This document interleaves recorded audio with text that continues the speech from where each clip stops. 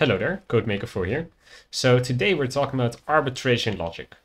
What is arbitration logic? Well, say, hypothetical scenario, we have this notification system.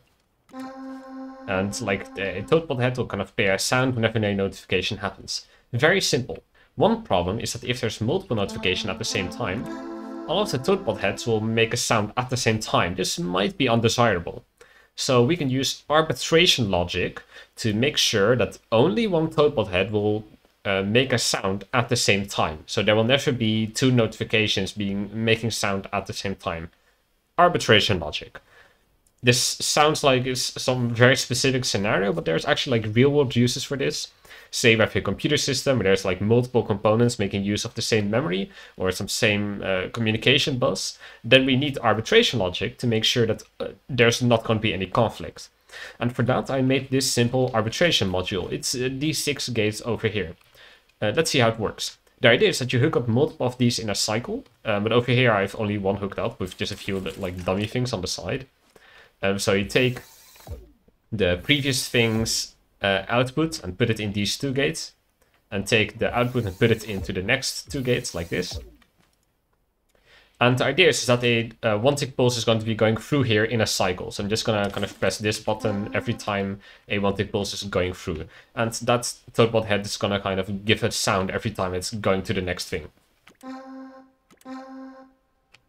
So as you can see, like this would now kind of go on looping in a cycle. So say this component over here wants to make use of a shared resource. It should send a one-tick pulse to this self-wired XOR gate to kind of turn it on.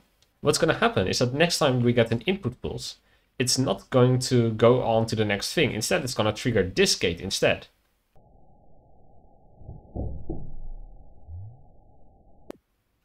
So this gate turned on very briefly. This means that this component can now make use of the shared resource. And once it's done, it should send a one-tick pulse back to the output gate to kind of let the cycle continue again. Very simple. Let's use this in a practical example, like the notification system. So we need 3 of these, 1 for each kind of module. Let me quickly like do this in a neat way. 2 seconds, please. All right. So instead of this pulse going directly to the logic of actually handling the notification, we're going to do it via the arbitrators. So how do we hook up the arbitrators? First of all, we need to quickly make the cycle. So we make all of the 2 connections. For reasons, it kind of all starts being turned on. So we need to do 2 things in preparation. First, we need to kind of turn it off by giving a dummy input to one of the AND gates. And the second thing we need to do is we need to give a one-tick pulse to one of the OR gates to kind of start the cycle. Alright, that gets the cycle going. Next up, every time we press the button, we need to kind of say that we want to make use of a shared resource by giving a one-tick pulse to the white gate. And once the arbitrator says that it's kind of that component's turn to make use of the shared resource, we get a one-tick pulse out of this dark cyan gate. So we're going to do the thing that we did before, send a pulse to both the self-wired XOR gate and the timer of each ToadBot head. And once we're done, we should send a pulse back to the OR gate. So that's when the timer gives an output to kind of let the cycle start up again. So let's see how this works.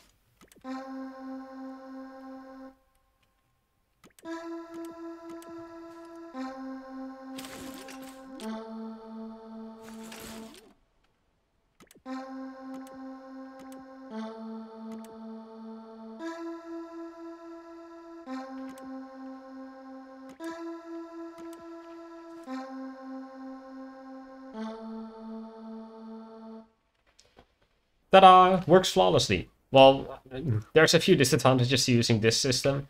Specifically, it like relies on this one-tick pulse loop to kind of give turns to each of the arbitration logic modules. This does mean that this is very expandable, like you can make this cycle as long as you want. However, disadvantage is that if this one-tick pulse gets lost because of the logic reset, this breaks. So every time a logic reset happens, you need to give the one-tick pulse back which can become funky if we're talking about world resets and the first time you load a creation on the lift. Because then like logic kind of loads in a funky way. Second thing, of course, this will be slow if you're using very large loops. So this doesn't really work on very large scales. I have been trying to make a kind of instant version of this that doesn't make use of a cycle, but I kind of kept running into issues where if you send pulses, like if you send inputs right with the right timings, like one kind of module ends right as another is requesting, then it will lead to edge cases where like either two things happen at the same time or nothing ends up happening and it will wait forever. We don't want that to happen. So blueprint can be found in the description. I'm CodeMaker 4. I still don't really have an outro yet, so bye, I guess. Oh yeah, I forgot. Please subscribe.